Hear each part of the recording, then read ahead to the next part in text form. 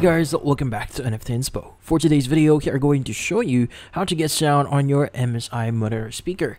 So if you're interested, let's start the tutorial. So if you're trying to get sound on your MSI monitor, there's a few things you need to know and you need to do in order for you to get sound out of it. So first, take a look at the back of your monitor. Now there should be a port labeled audio or an icon that looks like a headphone. Now if you do see that, it means that's an audio jack that you need to use. So this is where you'll connect an external speaker, as most MSI monitors don't have built-in speakers.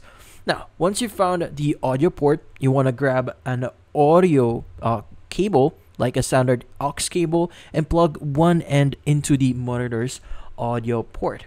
Now just give you an idea, this is what it usually looks like. So this one and also this one. So it's going to be at the very right side at the back of your monitor. Just look for this specific icon or specific port here. Now in this case, you want to then connect the other end to the external speaker. Now if your external speaker is already, or in this case only has that one jack, you can go and just connect it. It will work automatically. Now something like for example, if you have like a JBL, Bose or Samsung speaker, you could go ahead and use this audio jack and you should be good.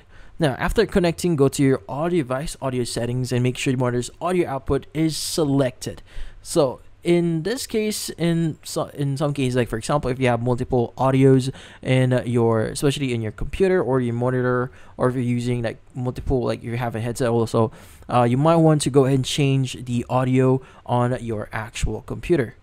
So just give you an idea, this is my computer here. Let's go to the bottom left here, just type in sound on Windows, open up sound mixer options, and you don't want to go to here, you want to go to your search here, just type in sound, want to go to sound settings, and you want to go and choose the correct speaker that you want to use. So if you've connected your speaker, they should appear in here. Like mine actually have multiple speakers and headset here, but in this case, once you've selected that, you can adjust the volume and make sure it's not muted before starting using it. But in this case, that's about it.